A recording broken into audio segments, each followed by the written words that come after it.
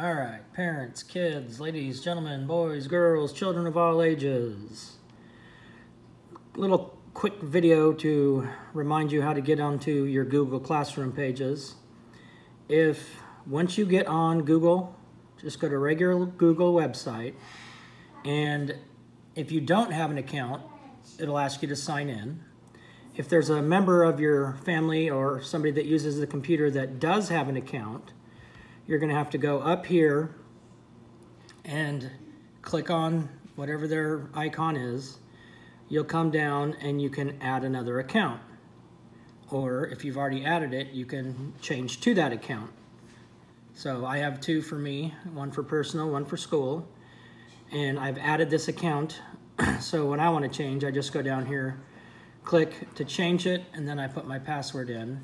If I wanted to add an account for either of my children, then I would just click add an account, and it would put me on there, and I would put in the username and password.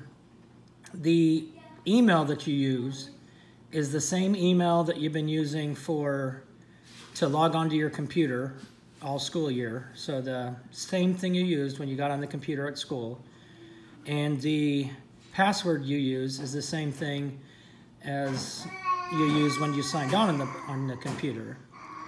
Now, once you're on your just plain Google page, looks kind of like this. Once you get on that, if you want to find classrooms, if you click on this right up here, I know some people call it the waffle, I don't know, I just call it this right up here. If you click on this, and it will give you options here. One of your options is Classroom. And then when you click on Classroom, any classes that you have signed up for on your Google page should pop up. If you haven't done it, well, you should have done it because we did them in class.